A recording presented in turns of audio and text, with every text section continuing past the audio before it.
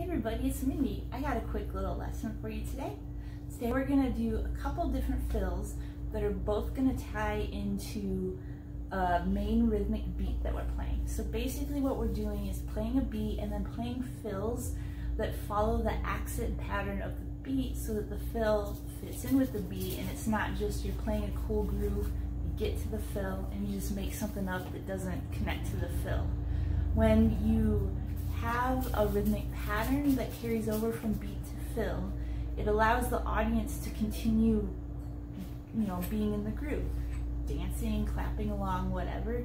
If you're playing one beat and then the fill is completely different, it not only can throw your bandmates off, but it can also throw off the audience. And the goal is, we're not playing to impress ourselves, and we're not playing to impress other drummers with our fancy skills. We're playing to make this music enjoyable. So that's what this is about. Beat we're gonna do is gonna be nice and simple.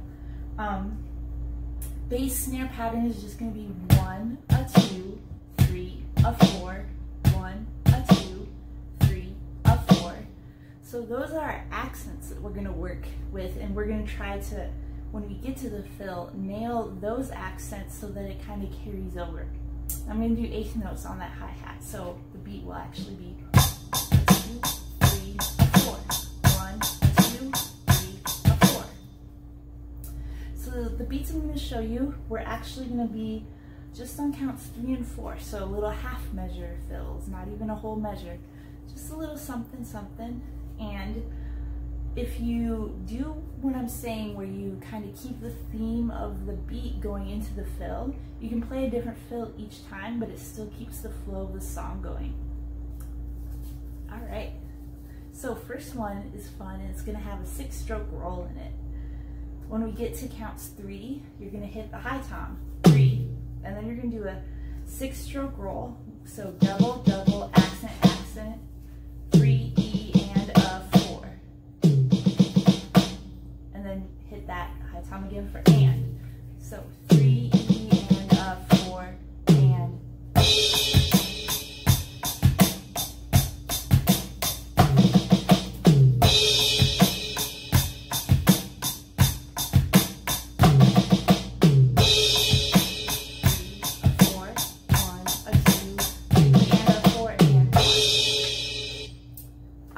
See how we hit the accents on a 4, which matches up with our bass drum snare pattern of 1, a 2, 3, a 4.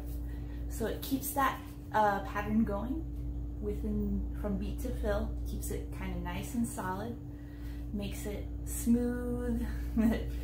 All right, so let's look at another option we can do here.